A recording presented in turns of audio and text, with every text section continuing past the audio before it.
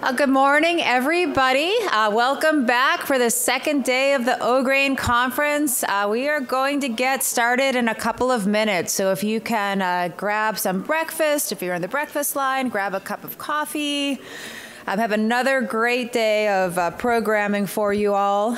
Great speakers, great topics. All right, you quiet down quickly. Again, for those of you that don't know me, I am Erin Silva. I'm a professor at UW-Madison. I'm also an extension-funded faculty.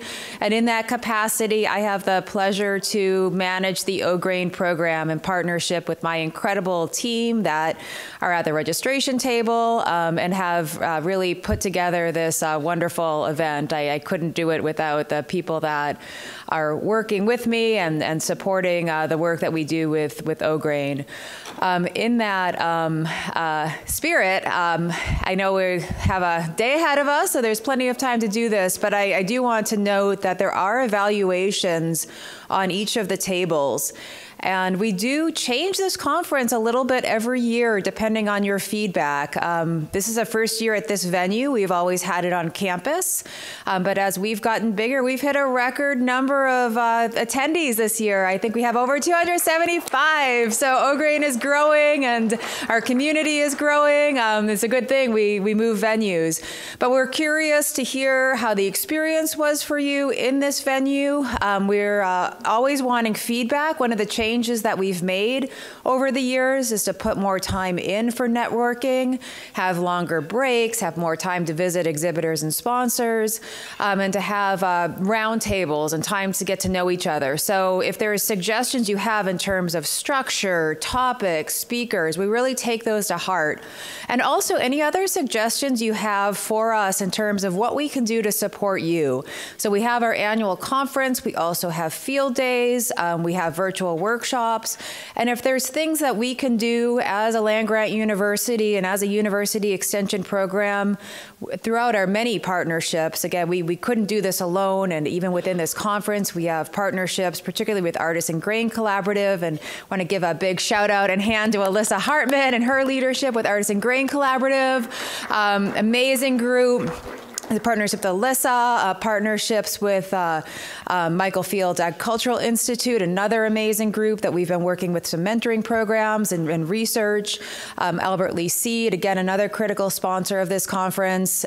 So many partnerships, but within those partnerships too, if we can support programming, mentorships, field days, workshops, if there's certain fact sheets, really want to know what we can do to support you, to provide more information, and research projects as well, always wanting to make sure that our research is answering farmer questions and that we're helping you make your operations more profitable and productive and reach the goals that you have as organic farmers. So anyway, long-winded, but please fill out the evaluations because they really, really mean a lot to us.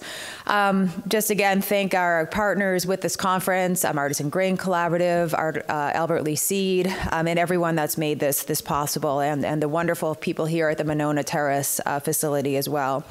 Just a couple of notes. I think I mentioned this yesterday, but for those that didn't catch it, unfortunately, one of our keynote speakers that was supposed to speak yesterday, Wendy Johnson, is ill. So we are adjusting our schedule a bit. So we're not going to have an afternoon keynote. Klaus gave an amazing keynote yesterday. So instead, we're going to just move that afternoon up. So we're going to take the concurrent sessions and move them into the keynote slot, and then subsequently also move the last concurrent sessions into what was the first concurrent session slot.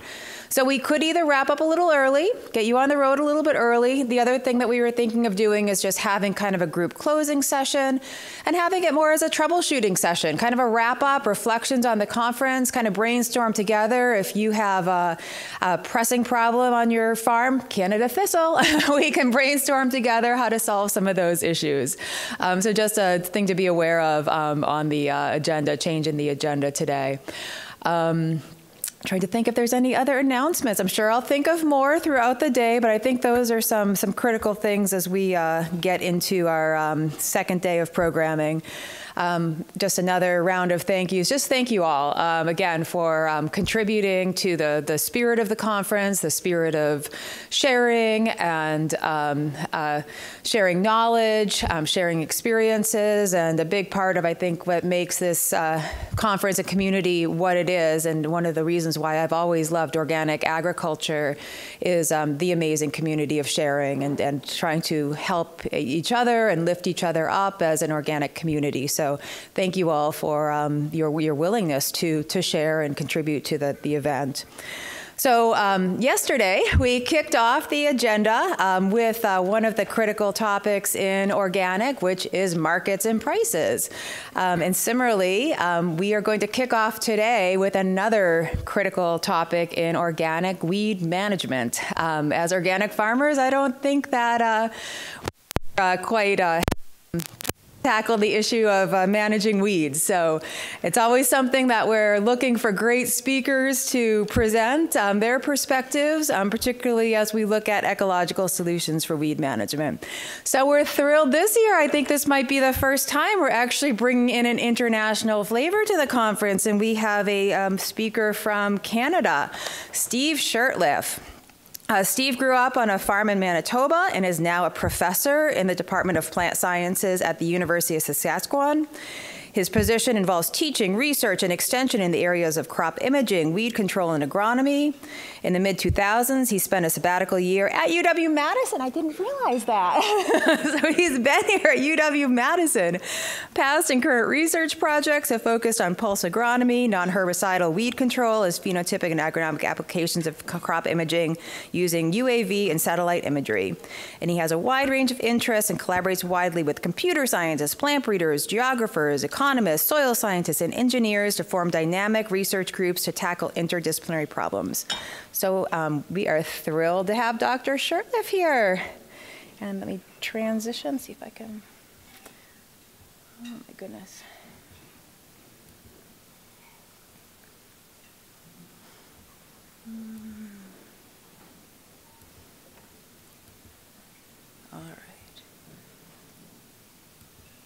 All right, please join me in welcoming Dr. Shirtliffe. Well, thank you so much, Erin, and thank you for inviting me down here. And yeah, back to Madison. I spent a year down here, a very formative time in myself and my family's life. We came down here with 3 little daughters that were, I think the ages 3. Oh no, it would have been no, not even, like 1.5, 3, and 4 going on 5 down here. So we spent a year down here and got to experience this. And we came close to staying. There were some positions coming up that we considered, but we never quite made it. So this is kind of maybe an alternative, looking back at, there's those little places in your life where you could have, where there are these things that could have been, this could have, kind of could have been. But it's great to be here. I've been talking to some farmers here. One thing I've learned in my life is that farmers are, approachable, great people all over the world, and it's always great to talk to them and get their perspectives on problems and stuff like that. I've been doing research in organic agriculture since I was trying to think of it today, whether it was 01 or 02 I started. So it's been over 20 years. There's some of the names up here are some of the people that have come through the lab over the year and many have gone on to better things, have worked in kind of the area, Eric Johnson's a good colleague of mine. I'll bring it up again and again. Chris Willenberg is now my department head and boss, but he originally worked with us back in the day. Dilshan Ben-Aragama is a professor at the University of Manitoba, and there's a lot of people who have come through the lab. But anyways, we're not here to talk about my people. We're here to talk about how to control weeds and small grains. And so where am I from? I'm from up north in Saskatchewan. When papers were still published, well, this paper is still around, January 29, 2004, it was actually the coldest place on earth that day. So it gets cold where we're from. But, you know, and so we don't usually put this up when we're trying to recruit people to come up there and work, but maybe we might put up this one, that because last week in a town in Saskatchewan was actually warmer than Key West, Florida, in a strange, you know, we're having the same kind of winter you guys are having down here, just like incredibly, we got cold for a week and a half and it's just been hot, been warm, you know, it's been above zero, you know, we don't have any snow left. It's a little bit scary, but I'm not here to talk about that. So where are we? I'll have to see, can I point? Maybe I'll point with a pointer here. Can you guys see that pointer? Oh no, you can't. Let's see if we can make this work. Laser pointer. There we go. This trapezoidal shaped place in the middle of the continent here, this is Saskatchewan. And to use an old joke of mine, it's easy to draw, but hard to spell. Yeah, the south half of the province is basically all crops and pasture. The north half is all forest and lakes and trees. So that's kind of what we're looking at. It's a big place. We have about 42% of Canada's farmland. I think 45 million acres, something like that. Our main crops are wheat, canola, barley, oat, lentil, pea, and flax, all small grains. So there's a little bit of corn production for silage mostly. It doesn't, and the reason why is corn needs a long, warm growing season with good precipitation. And typically, the areas that we're dealing with, this part up here closer to the forest, gets reasonable moisture and it's cooler. So this is like where oats are grown, kind of this area up in here. And canola growing along here, and wheat is grown everywhere. More durum in the south and southwest. But yeah, but it's just not. We're just not warm enough in the summertime, and especially our nights tend to get cool, so you don't get that growth in those crops. So that's what the crops we grow are small grains. There was a real push in the 1980s for crop diversification. Back then, our biggest crop was wheat. Our second biggest crop was summer fallow. Was not growing a crop for a year. And it was predominantly a wheat fallow rotation.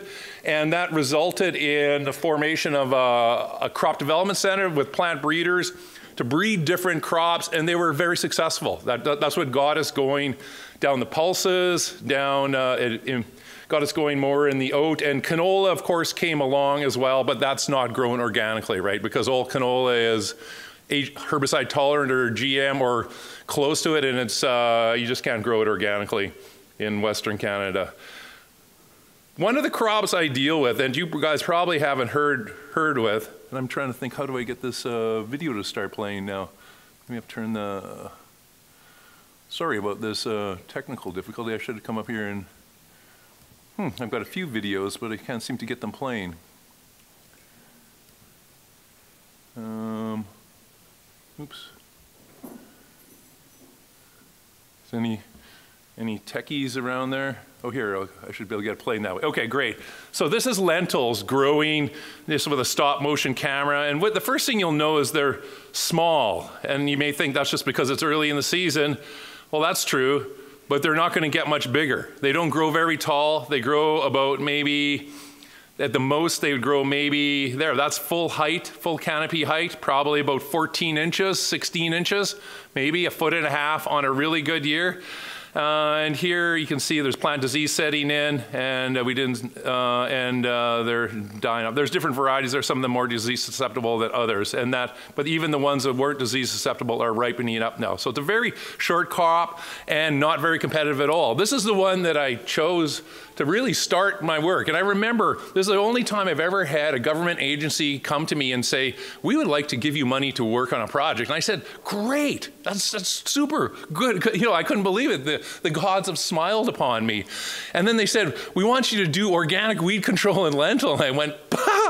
You know, like, what? Are you insane? Like, there's no way. There's no way you can grow that crop organically. I'd have to be stupid to try. Well, of course, I'm not going to turn down the money. So we did look at it. So we looked at it, and here's lentil growing. One of the first things we did, this wasn't the first thing we did, but I like to show it just because it kind of outlines kind of a basic ecological principles. We did a project, great student Leah Fedorak, and we worked out the critical period of weed control in lentil. And it turns out it kind of from about the 5-node stage to the 9-node stage, just when it starts to flower, is when you have to keep it weed-free. And that kind of gave us of course, you should keep it weed-free earlier, but this is when you absolutely have to kill the weeds to prevent yield loss. So, and you can see this is wild oats growing in a plot beside it that's not controlled, and these are lentils.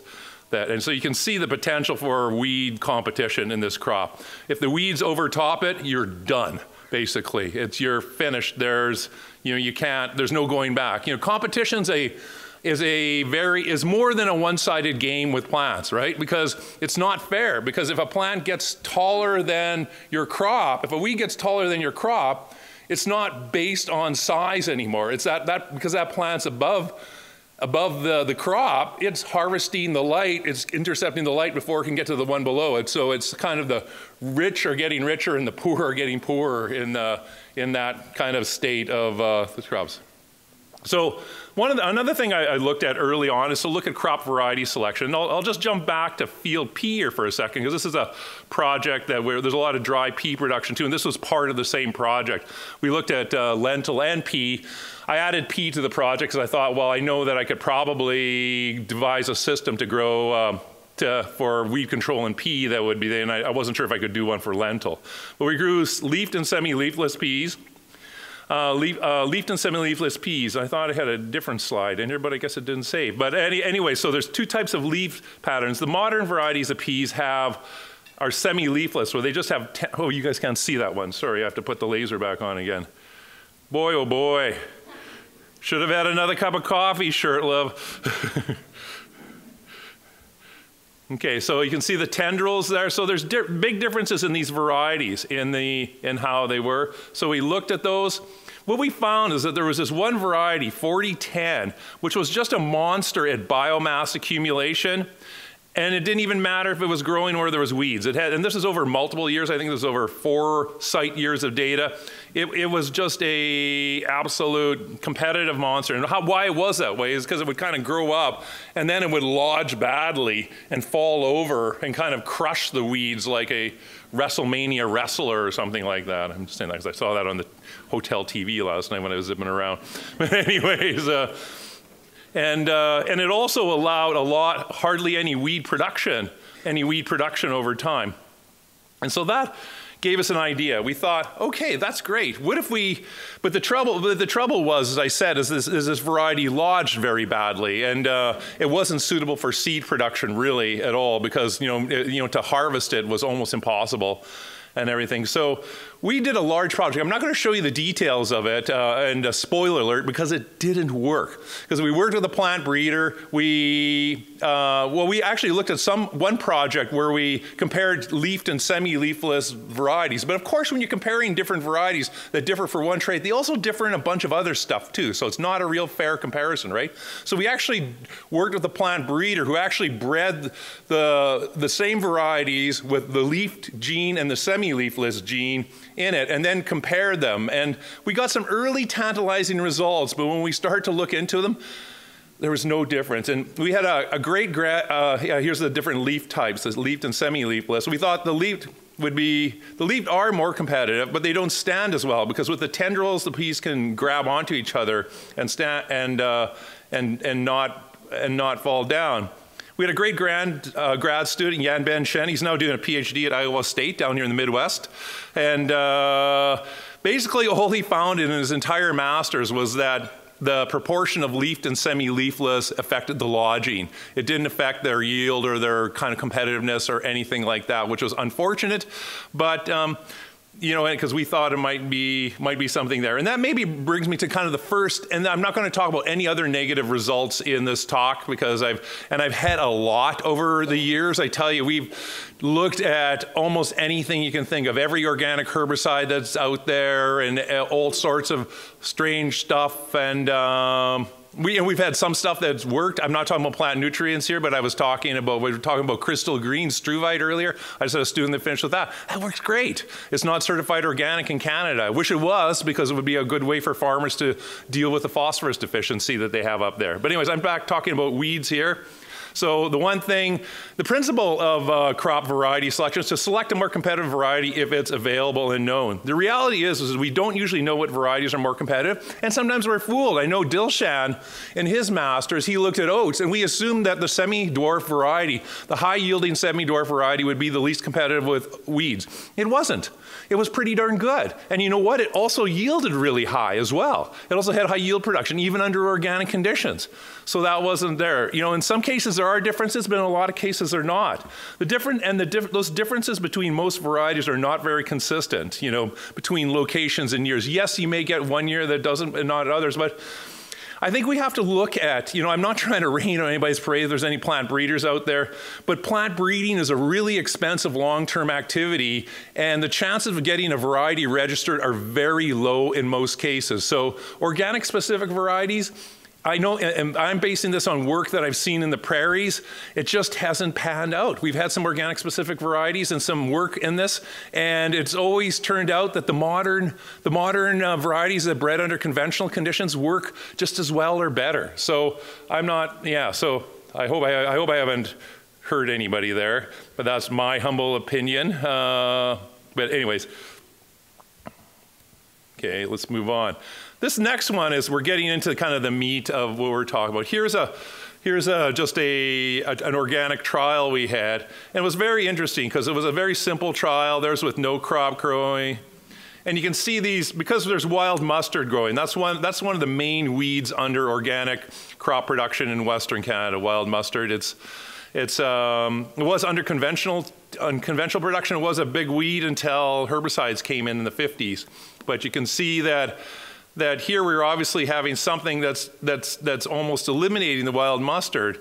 And in this case, all this was crop seeding rate. It's just seeding your crop heavier. And I'm building upon the you know, I'm standing on the backs of giants when doing research like this. You know, people like Chuck Moeller and Eric Gallant, and you know, that really pushed this idea of increasing the crop seeding rate for years.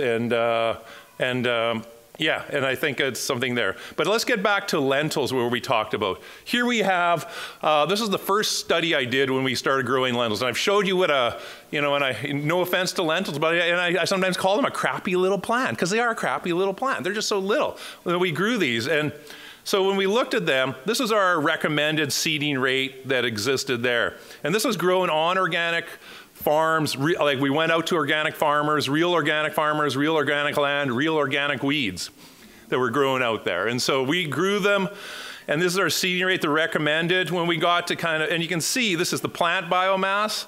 As we increased our seeding rate, we're increasing our plant biomass, and we're decreasing our weed biomass. Well, what's happening? Well, nothing fancy. It's just that it's just a numbers. It's a proportions game. The higher proportion of crop plants are there, the higher proportion of space they'll take. Will they ever get all of it? No, because it's a proportional game, right? And you can never get to 100% control with something like that, because you're still going to have some of the space occupied by the weeds.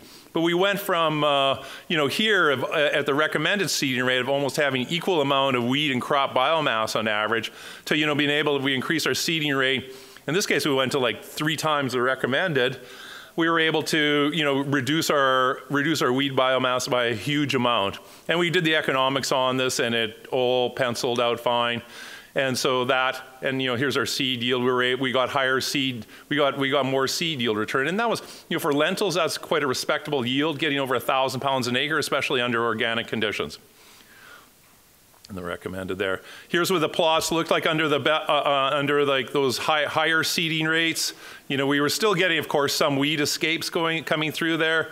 And here you can see somebody was asking me about wild oats earlier. Here's some wild oats growing in there as well, and some thistles in the background. Of course, you know, a lot of these changing the seeding rate, it's not going to have as much effect on perennial weeds. But we'll get into perennial weeds near the end.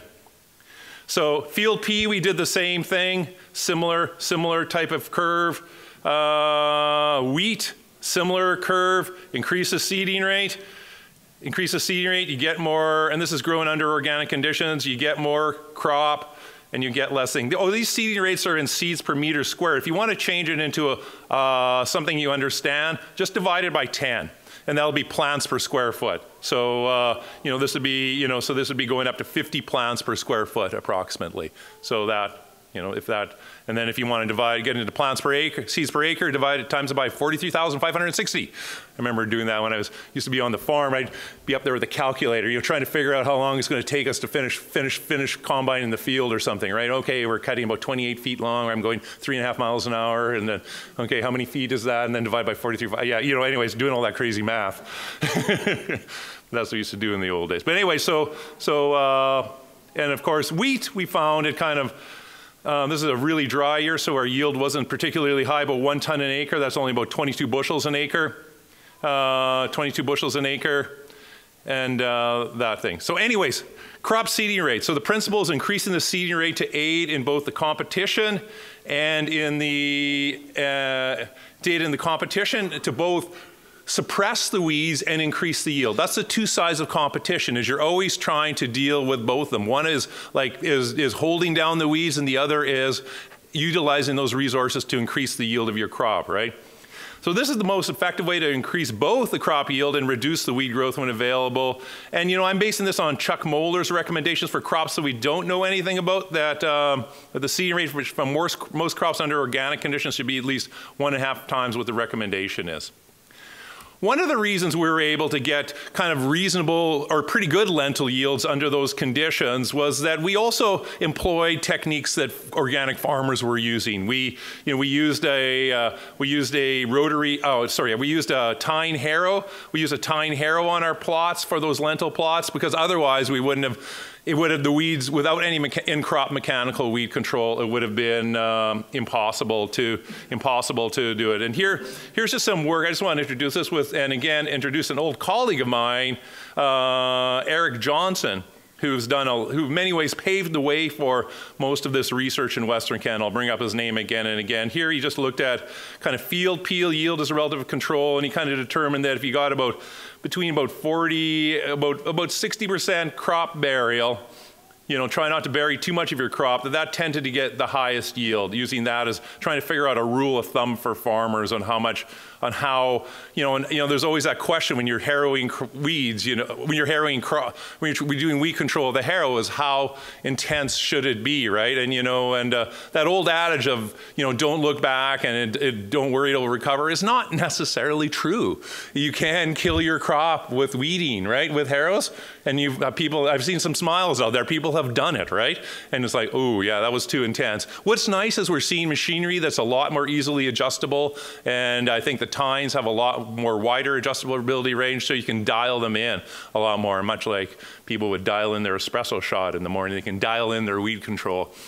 So anyway, one thing we did with this is when we got further along here is we decided to combine these tactics. There was a lot of work at that time about achieving synergistic effects in weed control, and hopefully where you could, this plus 1 + 1 + 1 is equal to 5, or 8, which never really made sense to me, but we decided to look at a large trial where we looked at competitive and non-competitive variety. This is an oat. I know there's been a lot of interest about oat here, so I made sure these slides are in.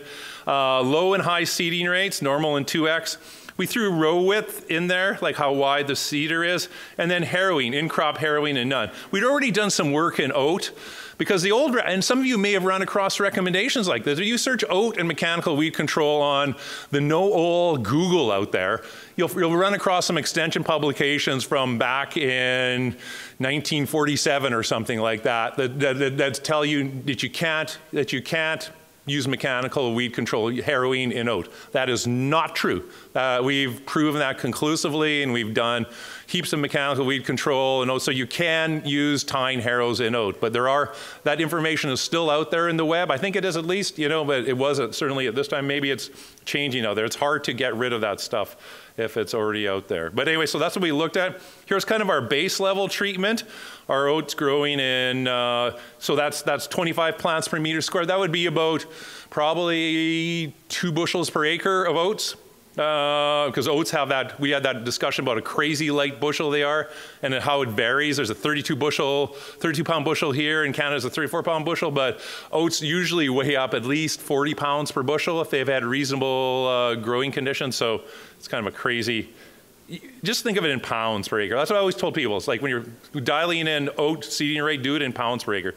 So this is the regular seeding rate, about 25 plants per square foot. Double that at 50 plants per square foot, and you can see there's more plants there. This is when we had the narrow rows and added in harrowing. And this is the kind of the base wider rows with unharrowed.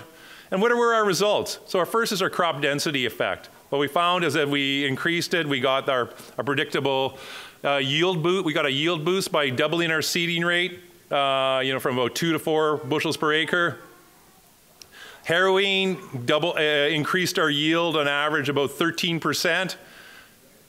Harrowing gave a good control of our weeds wherever the weeds came up. Then one year, 2008, was one of those glorious years, and you guys may have had them, where you actually plant your crop under organic conditions and weeds don't come up. It's dry right after, right? You've killed them all and you get your crop, and it's like, yes, why can't it be this way every year? And so harrowing made no difference in a year that it was, and a regular farmer wouldn't have harrowed, but as part of the protocol, right? It's like, why would you have harrowed? But we had we could reduce our densities by a fair bit by doing it. And here you can see kind of the wild mustard makes for very photogenic weed control pictures because you can see the yellow blossoms in the plots that have been harrowed and ones that haven't, so you can see them quite well. We did have a genotype effect in here, even though I've just told you it didn't, but this was growing a forage type oat, which had really wide leaves, and it isn't really suitable for no grain buyers were interested in buying it, but this Ronald was the standard variety at the time for oats. So we reduced our weed biomass by growing the forage oat instead of the seed oat.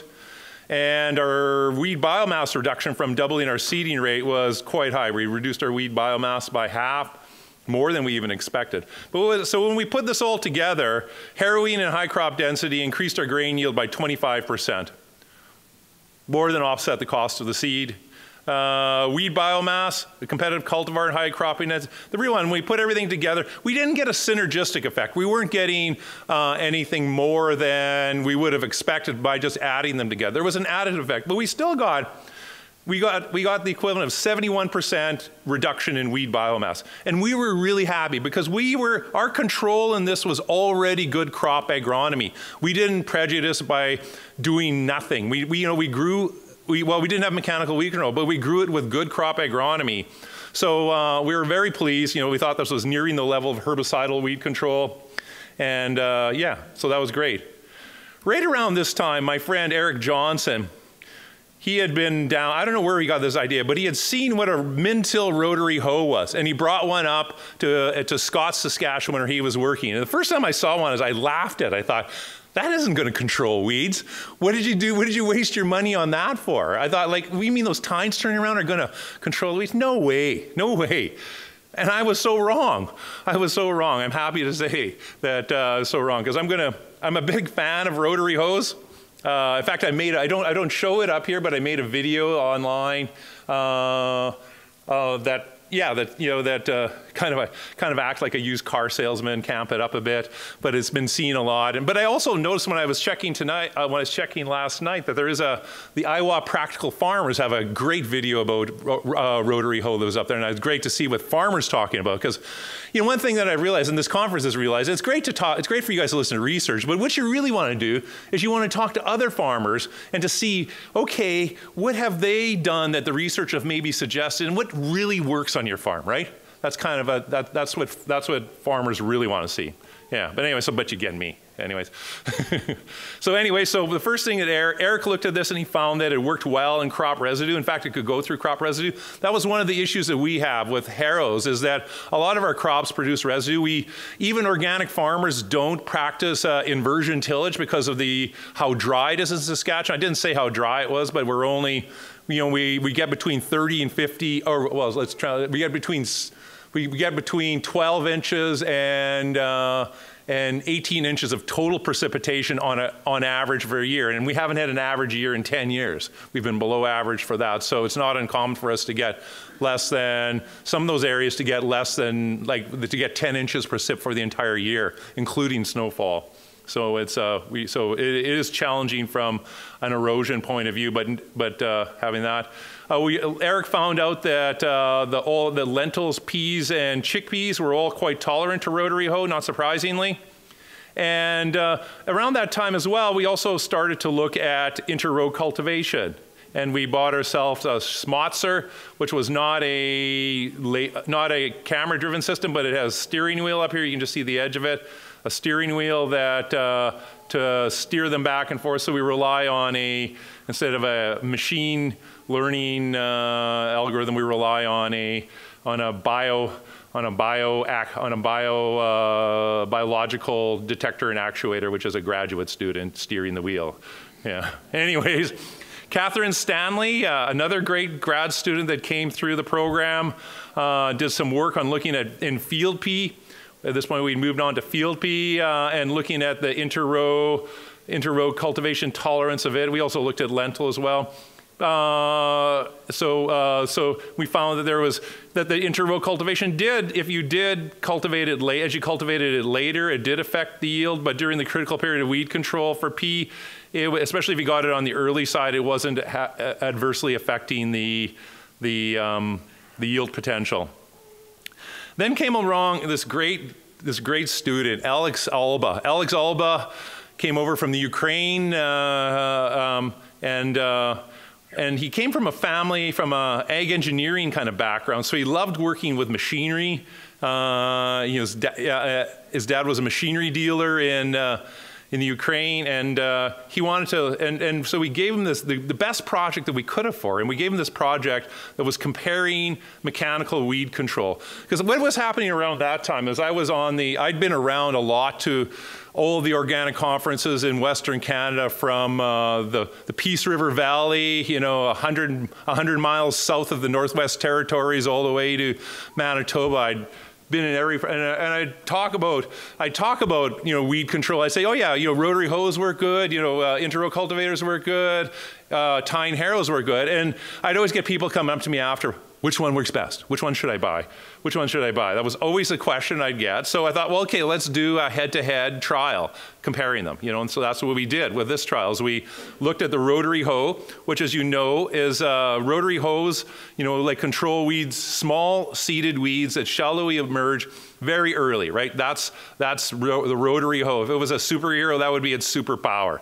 White thread stage, I kill. Harrows, and it's got excellent crop tolerance at almost any stage. It's hard to hurt a crop with a rotary hoe. You can some, but we found in small grains it's difficult. Harrows are a bit tying harrows are a bit different. The crop's fair to good tolerance. You can hurt the crop. In fact, just after, when it's emerging or just after, the crop is sensitive as well. So you got to kind of wait for the crop to get up. And if your weeds have gotten big in that time, it can be difficult. But they can still work well, but it controls pre-emergence to small seedlings. And then inter-row cultivation, well, that you have to wait a while because you have to be able to see the rows. Although with the new technology that's out there,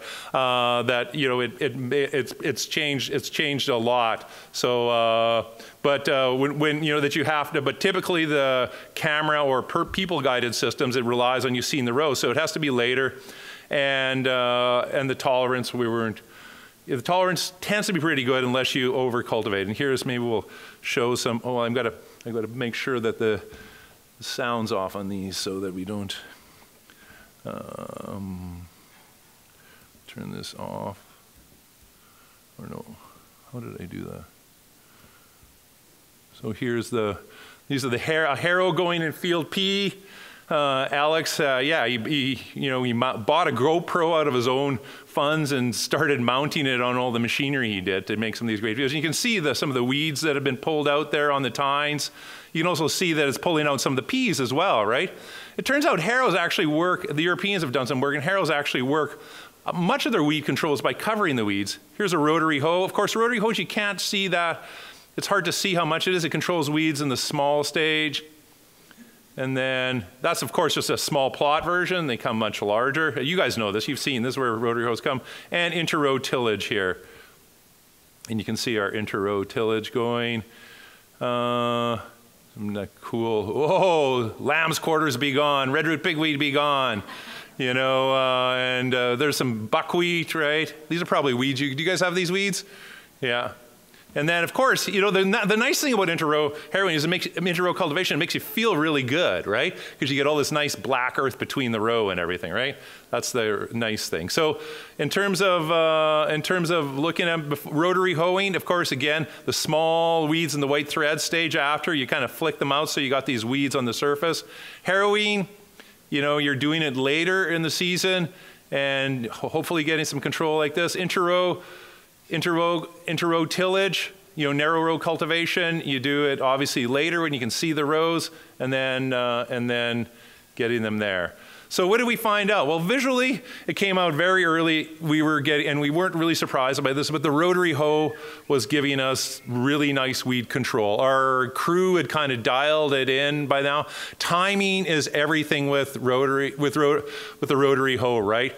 You have a window of a day or two to get those weeds in the right stage. And if it rains during that time, you're hooped. You can't get them because you need that soil to be in a loose, dry method as well. So it works well, but it also have the right conditions, and you also can't have too many rocks as well. If you're in really rocky areas, you're going to break them up a lot. So that may be where it comes in. We also here we have untreated versus rotary hoe and inter-row tillage, and you can see, you don't need to do statistics on that to figure out that we're getting some pretty good weed control. We did, however, find that when we added all three together, that our crop tolerance was improving. We were just beating our crop back too much, and the crop canopy was suffering, and weeds were coming through those holes in the canopy as a result.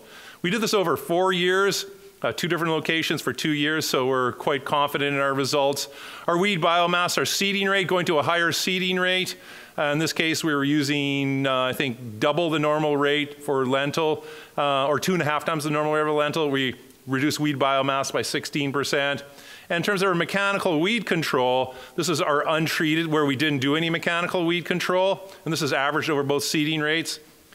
And here's a rotary hoe. This is the weed biomass, harrowing, and intercrop tillage. When you started to put them together, rotary hoe and harrow, rotary hoe, inter-row tillage, they started to get really nice when you had rotary hoe, when you start to add inter-row tillage in with either rotary hoeing or harrowing, being able to come back and clean up those ones between the row. And this HW is hand weeded here. So that gave us our best effect, a 76 decrease in weed biomass. And this is annual weed biomass. We're not talking perennial weeds. Nope, these don't work worth a darn. They may affect it a little bit. In terms of yield, we got a 30% yield boost. Again, this is in kilograms per hectare, but you can think of those in pounds per acre. So we're growing about 1,300 pounds per acre of lentils. You can make good money on that, right? I'm not sure what organic lentils are worth right now. To grow lentils down here, unfortunately, there's an old expression about lentils. Lentils need rain twice. They need it after you seed, and they need it when you cook them. So they won't grow in a drought, but they are one of the more drought-tolerant crops. They won't grow without water, but they are one of the ones that their yield doesn't go down as much.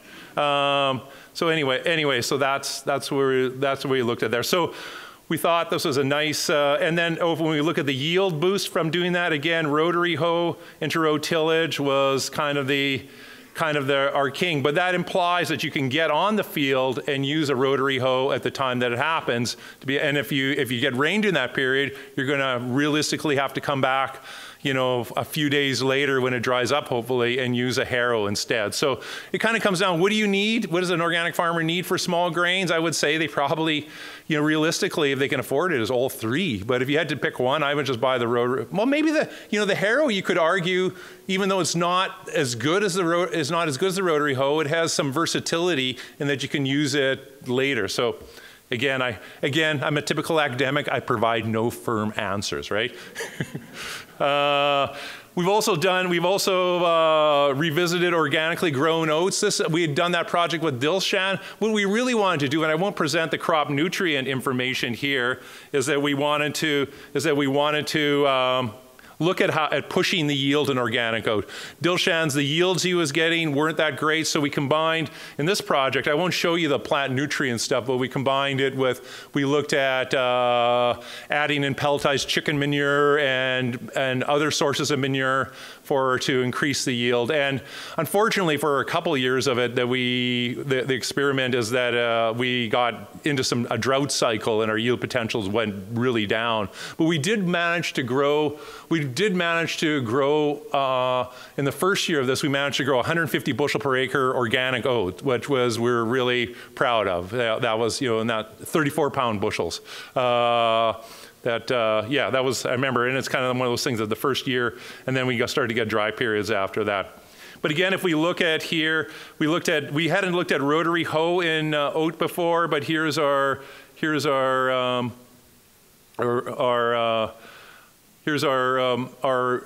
and our weed biomass. You can see with rotary hoeing, we'd gotten quite good with that. We could reduce our weed biomass by a heck of a lot. Here's with inter-row cultivation alone, still doing a reasonable job compared to the control and adding them together. In this case, it didn't make a huge difference in that one site, but in the other site, adding them together, and this is at high and low seeding rates. At regular seeding rate, about two bushels per acre, and about higher seeding rate at 4 bushels per acre. And that, interesting, in the drier years, we didn't get as much of a positive yield response to our increased seeding rate because it was just so dry that we weren't getting the yield. You can see we're getting about 2,500 pounds an acre, or close to 3,000 pounds per acre of oats, that's still about 80 bushels an acre of oats. We weren't really that happy with it because we wanted to get higher, but those are the yields that we were getting. Well, we got that at the one place, 80, and we would have got about 60 bushels per acre at another one. And we're getting a slight boost from the weed control measures in the one, and here the rotary hoe and inter-row cultivation. One at the one, and the other one, just a rotary hoe was good enough. So that, as you see, there's getting a common theme here: rotary hoe, rotary hoe, rotary hoe. Yeah, they've worked well for us. Organically grown flax. I noticed there was a buyer buying flax here. I heard a few people talking about flax out there. We've done a fair bit of work on that. Flax is a lot like lentils. It's a crappy little crop. And I don't mean that anything about the plant, but it's just a little plant, right? It only grows this tall. It's hard to grow organically. There's been a lot of work. A former graduate student of mine, Lana Shaw, kind of started looking at flax chickpea intercropping. Under conventional conditions mostly, and I think that may have a good fit under organic, although, chickpeas don't like water. Saskatchewan's actually pretty much too wet for chickpeas in most years. So chickpeas grow best in western Montana and places like that where it's really, really, really dry, not just a little bit dry. But anyways, I think growing them with flax, you can push them into the moist areas, and certainly we've grown them in Saskatoon, which is more moist compared to the southern part of the province. But this is just growing straight organic flax, poor competitor with weeds, short seed, small seeded crop, short stature, small seeds. This is again showing the power of increasing the seeding rate. This is about 100. This is like how many plants per meter squared, targeted plants per meter squared. If you divide that by, so that'd be similar to, if you divide that by 10, you get seeds per meter per foot squared. So at 100 seeds per foot squared, if you're targeting 100 plants per foot squared, you can see as you increase your seeding rate, we're reducing our weed biomass here. And this was averaged over 2 years, this project. adding in our mechanical weed control, you can see that our control going down to inter-row cultivation, going down to rotary hoe, and then rotary hoe plus inter-row cultivation, we reduced our weed mass, our weed biomass the most. And we were surprised in this one. We didn't think that you'd be able to rotary hoe flax. And we did have to be careful that we weren't, because flax is a small seeded crop, we thought we'd be flicking the seeds out of the ground and the seedlings, but these are the results we got. You did have to be careful with it. If you were doing too much, you obviously couldn't do it because you can't harrow flax. That's one of the things, because it's such a small seeded crop that you'll pull them out or cover them up. So the rotary hoe was a nice fit into that. Here's the yield responses here, and you can see, just think of those in pounds per acre for flax. But we're getting close to 800, 1,000 pounds per acre. Which at 40 cents a pound, 40 to 50 cents a pound, that's $400 gross an acre for organic flax.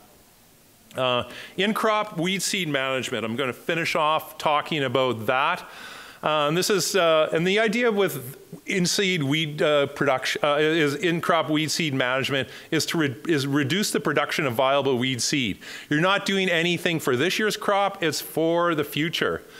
There's several ways: mowing, weed clipping. We have tried mowing. I remember some farmer. There's so many trials.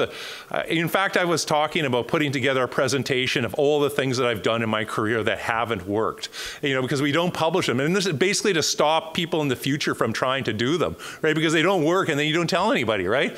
And then we did. I remember somebody had an idea, and that some people had tried it of going out and just mowing barley down. And they say, well, barley will come back, and the weeds don't come back as quickly. Well, we tried that for 2 or 3 years in a row, didn't work. The weeds came back quicker than the barley, and the yield was reduced like heck. Just mowing, like in-crop mowing, like not between rows. I think now with some of these new mowers that go between the rows, that's some really cool technology that I think there's some some of the younger people are going to be working with in this area. But we had dumb tools to work with. We weren't working with intelligent, smart equipment. We were working with just dumb equipment. Not to say there's anything bad with it, but it wasn't self-steering or didn't have any lasers or guides or go around weeds. I think now that we have that, we can finally get into some really selective weed control in organic. But anyways, in terms of getting back to in-crop weed seed management, mowing and clipping, and harvest weed seed management, which I don't think I'll have time to talk about, but I did some work in my PhD way back in the mid-90s. Most weed seeds, the idea of in-crop weed seed management, especially the clipping stuff, is that most weed seeds or the idea is that when we look out there, we see a lot of weed seeds that are produced above the crop canopy. Here's some wild oats above a wheat field. Here's some thistles that are growing up there. Here's some wild mustard that's growing up above something. Idea, can you just cut them off there? And is that gonna stop the weed seeds from going in? And we've done. I'm not even showing the work we did in wild oat with Brianne Tideman, but the results were fairly mixed. There wasn't a lot of the weed seeds up there. You kind of remember the plants that are like this, but in fact, there's a whole bunch that are kind of hunkered down. They're producing a lot of seeds at the same height as the canopy. Well, we'll talk about a little bit about that. But we looked at a few projects with this, and as it always gets, this research was inspired by my old friend Eric Johnson. Oh, there's his name up there. I wanted to highlight his name. Where he did just by hand, did a project way back in, I think, the 90s, looking at clipping wild oat and by hand, and he found that he could get good results in a late clip. And he found that the amount of seeds that grew the next year were similar to a herbicide treatment. That if you had it weedy and let the seeds fall down, this is how many weeds grew the next year. If you clip them off, this is how many weeds grew the next year, about half. And it was about the same as herbicide, because of course they're coming from the seed bank as well. Of course, there are commercial machines available out there, and I remember, I think about 2013 maybe, I went to a European weed conference, and it was in Sweden, and I went and saw this crazy machine called a comb cut that had these that had these X-Acto blade knives, mounted blades now, and the knife stayed still. You'll see some video of it later, but this reel spins around at a fast speed and pushes the weeds into it. And the idea is, with these, was that you can adjust the angle of this, is that erect leaves like a wheat leaf can slide through them, but your stiff leaves like a mustard or a broadleaf plant that have a stiff stem will be cut. So that was the idea there. And there was also in my home province of Saskatchewan, there was a company, a short line company that actually introduced a weed clipper, 50 feet wide, that works on a different principle. Essentially, a bunch of rotary mowers that can clip weeds there. We ended up buying one of the comb cuts, having it shipped over from Sweden, and looked at it in lentil to deal with what are the problems we're going to have when we do have those weedy escape. Those you don't always get 100% weed control, and you have those weeds that overtop the lentils. The lentils are only this tall. You get weeds that overtop them. How does it control them? When we looked at that, we found that if we did it kind of weekly, or if we did it weekly or essentially when the weeds grew up to a reasonable height, we could reduce the wild mustard seed production down to a very low level compared to the check. We could essentially, because all of the seed pods were happening above the lentils. And here's the lentil yield. However, the lentil yield was not affected by it. Even our best treatments for weed control, these two here, the lentil yield was still much lower than the weedy check. In this case, about 2,500 pounds. This was grown under conventional conditions just because we wanted to control the weeds that were growing there. We want to be able to have just one species to keep it more scientific. Clipping regrowth, I should be getting better at this by now. Let's click this video. Here is this machine working. You can see how it kind of works. It kind of clips them as it goes through. So you have to go out there and you have to use it more than once. Probably you could get away with twice, but if you let them grow too big, like in this one here, you can see the wild mustard's already potted out. It's just the stems are just too thick, and it just plugged it up.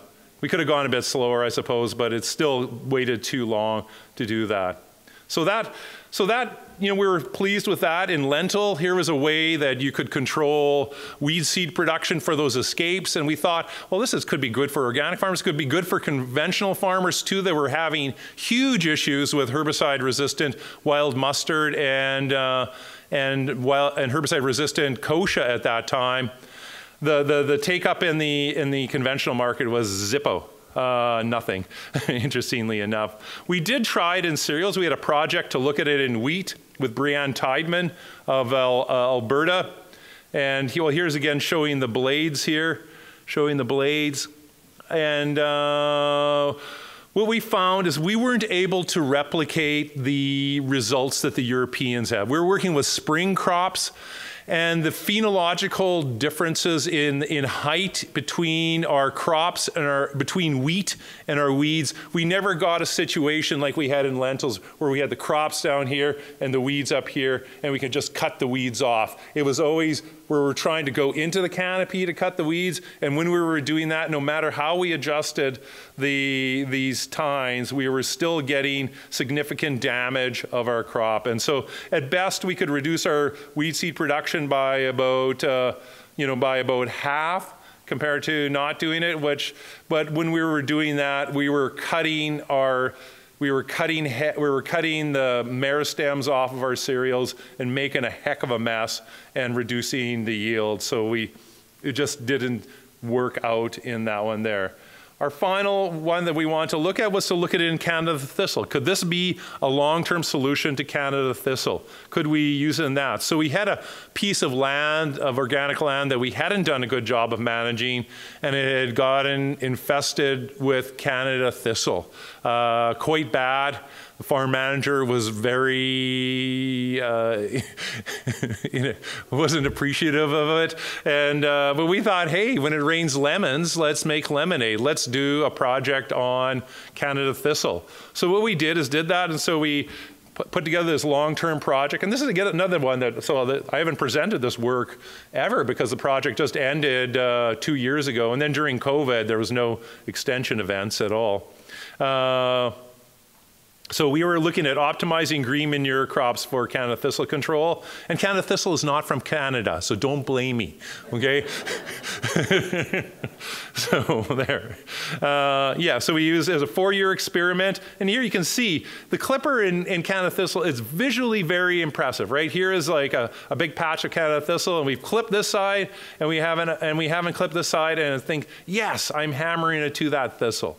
It's it's very satisfying to do. These, the thistle, seed heads are flying up in the air, and it's making you very happy doing it, which is important. This is our experimental. But obviously, yeah, I'm obviously setting up a straw house argument here, right?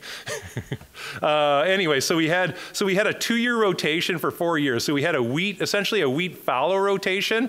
And the fallow could either be a fallow, just a black fallow, or a fallow green manure with fababine. Using fababine as a green manure, planted either early or late, or clover, where the clover was planted in the wheat crop, and then an early or a late termination. The timings of these terminations, we don't have a long growing season. And then we also added clipping in as a treatment. A yes and no clipping treatment was added in here as well. We didn't clip in the summer fallow, of course, because there was nothing we were following to do it. We weren't clipping it there.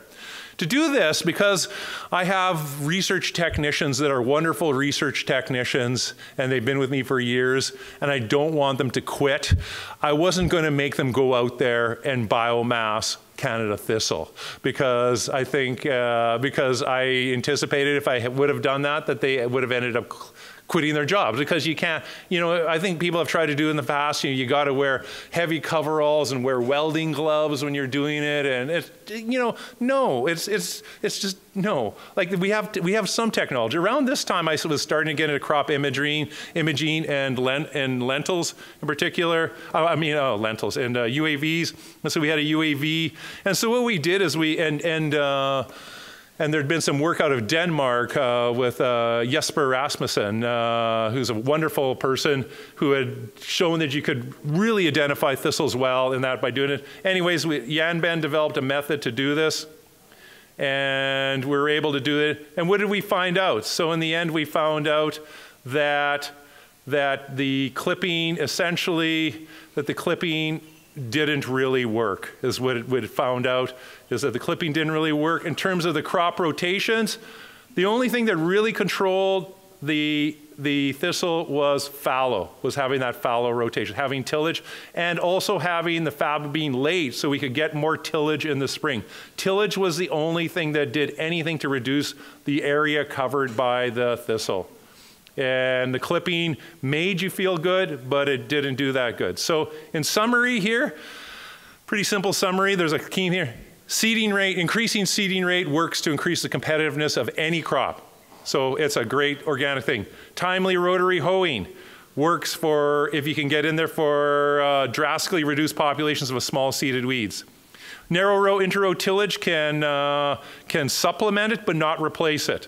An above ground canopy clipping can reduce weed seed return in very short crops, but but only in very short crops under our situation. We weren't able to make it work in cereals. This is our crew from when a lot of this research was done. There's Alex, Sean, where's Sean? Anyways, you guys, they're people that have done this. Yeah, that's some of the people that are funding me now. Anyways, I'm open for questions, I think. I have a few minutes.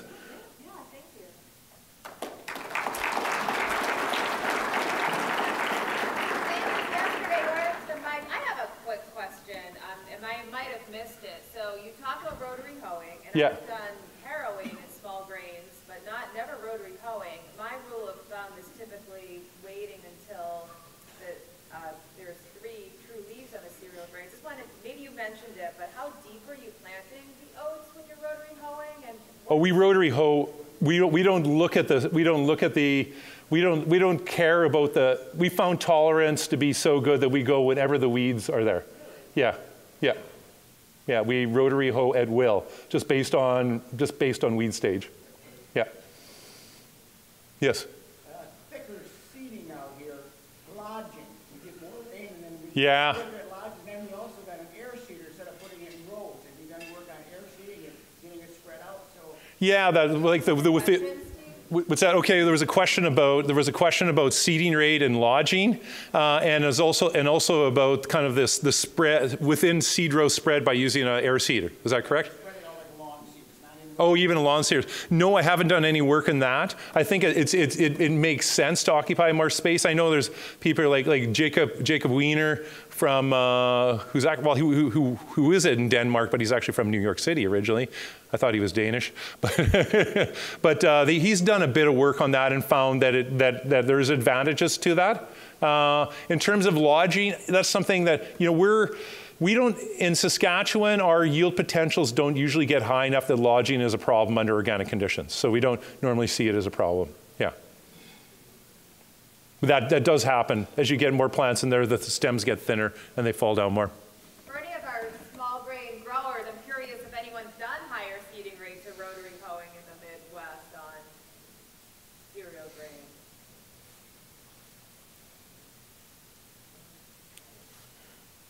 A question over there? Okay.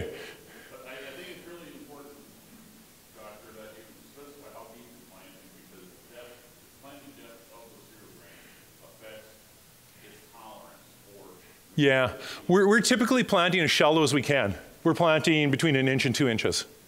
Yeah, and 2 inches is extremely deep for Yeah. 8 years. Oh, is it? Okay, so we're planting to moisture, and sometimes some years you're having to get it. So it's usually 1 inch to 2 inches. That's why I was curious too about the Yeah. planting depth. I But- think that's going to be. But we haven't seen a lot of, maybe it's just we're using a Yetter rotary hoe, a Mintil rotary hoe. We just have not seen in cereals stand reductions really.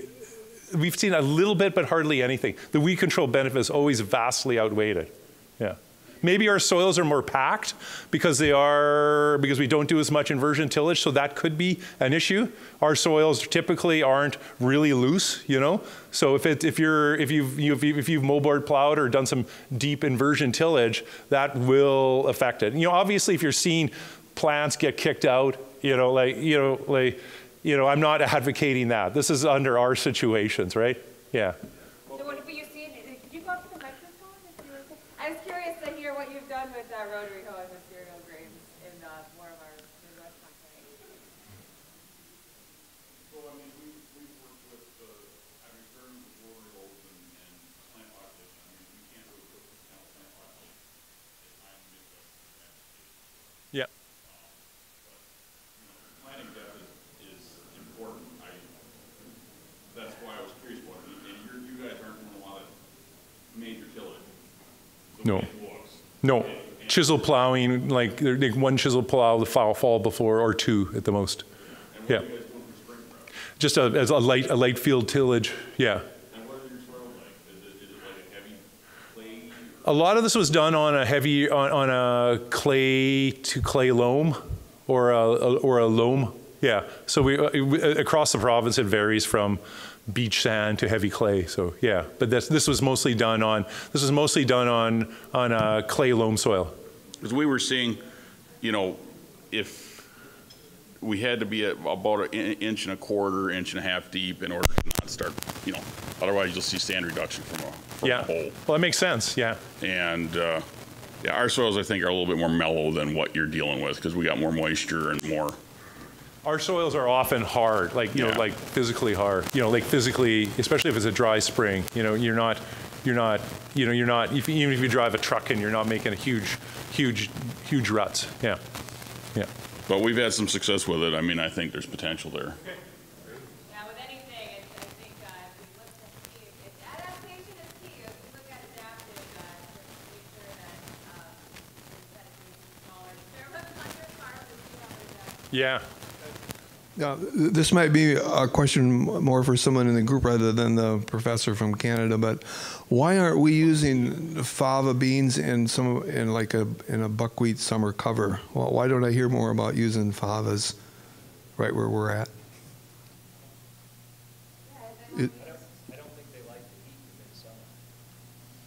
No, they tend not to. Fabas aren't, it's not my, I used to really love field pea as an annual green manure crop. Like that one that I showed you in that 4010, it was a monster, but we got so much trouble from using it as a green manure crop in our organic rotations. We built up too much root rot that we can't grow field pea on that land anymore because there's just way too much of Phanomyces root rot. Is that